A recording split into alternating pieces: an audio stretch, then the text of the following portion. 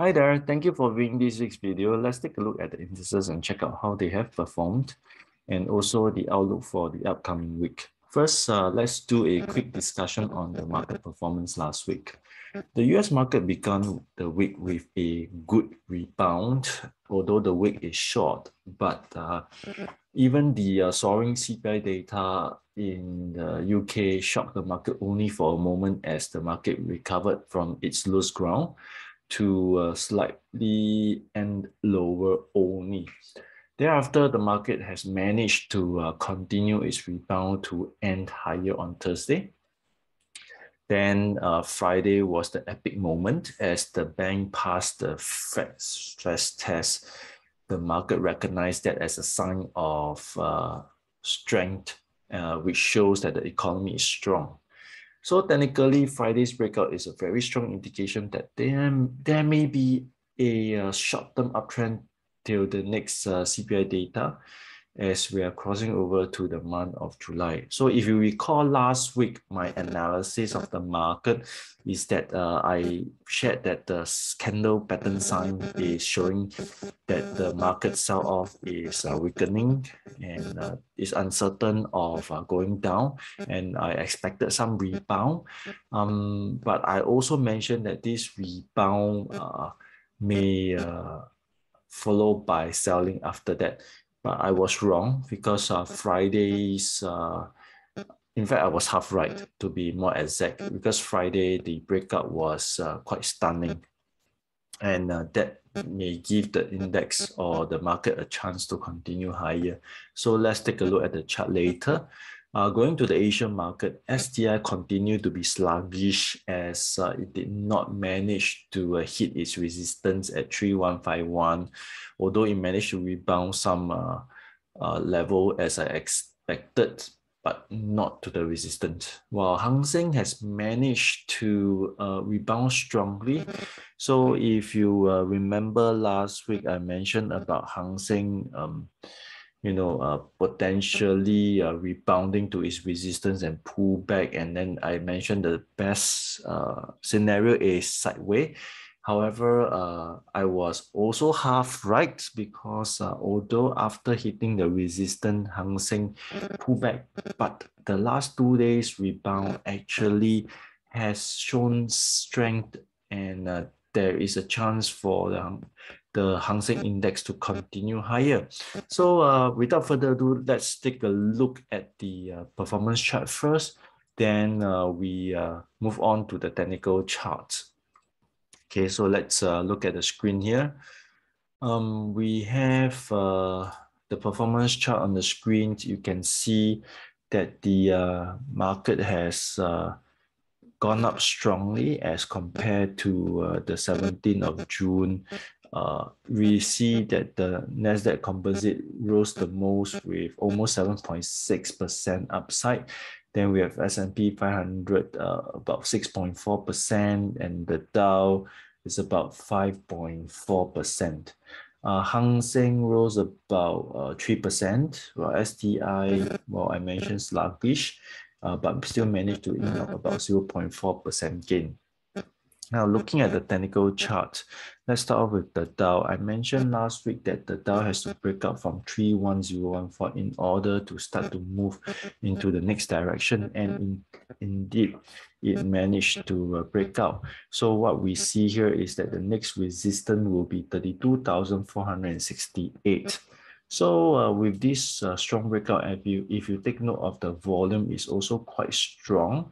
So this in fact present a very good chance for the market to move higher. But of course, I must remind everyone is that not to be too complacent as yet, because although last week we saw all the commodity price has been coming down, oil price has been coming down, and the fundamental data has been quite encouraging. Like I mentioned, the bank stress test was a fantastic result, or in fact all the bank passes the stress test.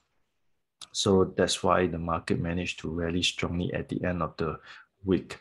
But then we still have a lot of things to look at continually, because Like I mentioned, the commodity price was down, but on Friday, the oil price did some rebound.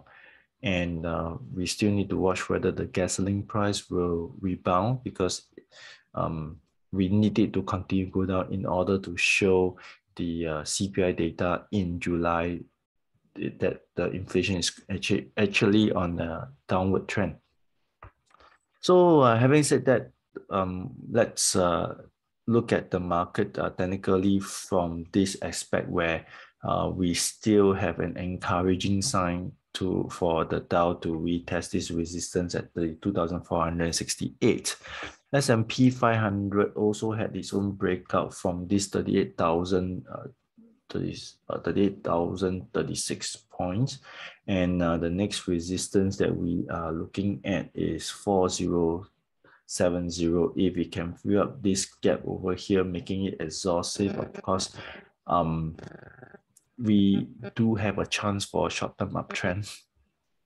And then Nasdaq Composite also broken out from its resistance over here, and the next resistance will be 11,862. Okay, for the STI sluggish, we can see it did not manage to hit resistance, but then we do have a consolidation going on, and of course we need to see next week. Hitting resistance will be the key for its success, as it has to break up from that resistance. Let's do some illustration over here. Hit the resistance over here, break out, then we can see some change of trend going on. If not, then of course we may continue to be sluggish within the range over here. The worst is if we come now to retest this support level, it may even break down and go down lower. So let's see what would happen next week for the STI.